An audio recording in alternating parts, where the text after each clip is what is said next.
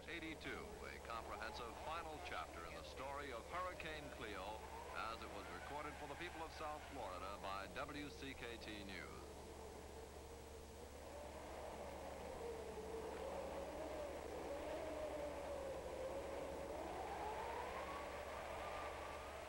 Your reporter, Wayne Ferris. Auto traffic. Fort Lauderdale's new tunnel avoided a similar tie-up in that city. It had revived an often discussed plan in Miami to replace bridges with tunnels. The late warning also caused a stampede to local lumber yards.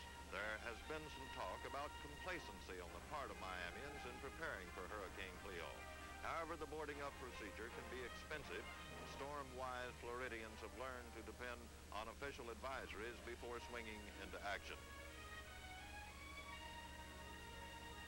It was a fractional change in Cleo's steering currents that brought the storm to the South Florida coast when weathermen thought she would pass safely offshore. By the time the storm watchers decided that the changes they observed were more than temporary deviations, there was not much time left. As late afternoon approached and Cleo's fringe winds began lashing the palm trees, local food stores were still jammed with customers loading up on canned goods, candles, and sterno for the expected power failures.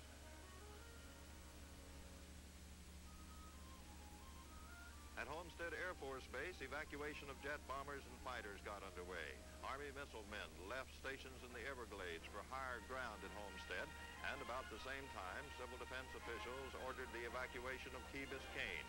As evening approached, gale winds whipped across Biscayne Bay, and a light rain fell sporadically. Power was knocked out throughout the county, including Miami Beach. The fallen wires, a hazard to newsmen, police, and emergency crews, sparked everywhere, causing a number of fires. During the height of the storm, beach firemen were called out to fight a transformer blaze. They had to fight the flames as well as the wind, which kept blowing water from their hoses back into their face. Hurricane Cleo, a small but compact storm, did not cause the widespread destruction brought by other storms in Florida's history. In particular, there were no tidal waves that usually accompany a severe hurricane and threaten oceanfront areas. But Cleo delivered a direct hit on Miami Beach, and her winds whipped past 115 miles an hour. It was more than enough to do considerable damage to the resort city.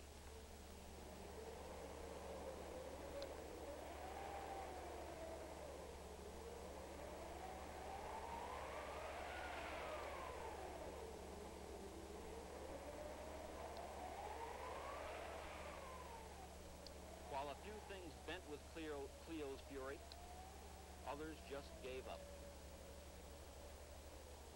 A lifeguard stand blown 200 yards from the sandy beach. Hotel owners estimate that their sign damage was almost as much as their broken glass damage. Estimates range as high as $500,000.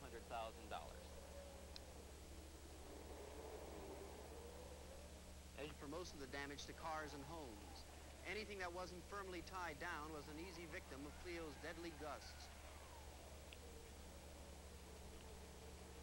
Tides during the storm rose only 2 feet above normal, but it was enough to bring the wind-whipped waves washing over the causeways connecting Miami Beach with the mainland.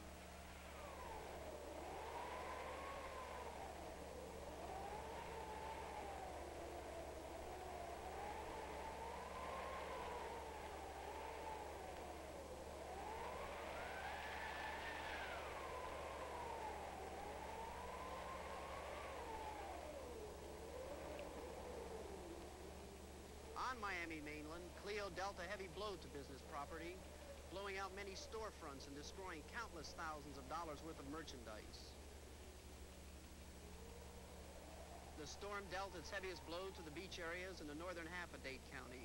The low-lying South Dade suburbs, badly hit by Hurricane Donna 4 years ago, came away comparatively unscratched. The Red Cross counted 1,200 homes damaged throughout Dade County, most of them in Miami and Coral Gables.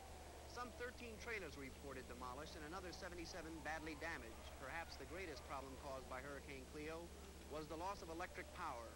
More than 300,000 homes were blackened at the height of the storm, with many thousands without power for over a week. Communications also suffered, with more than 61,000 telephones out of service. Aptly summed it up when he judged Cleo the worst storm to strike that city in 36 years. Fort Lauderdale was equally hard hit, with civil defense officials tagging the damage at $36 million. As in Dade County, trees fell like 10 pins, causing damage of their own to homes, automobiles, and to power lines.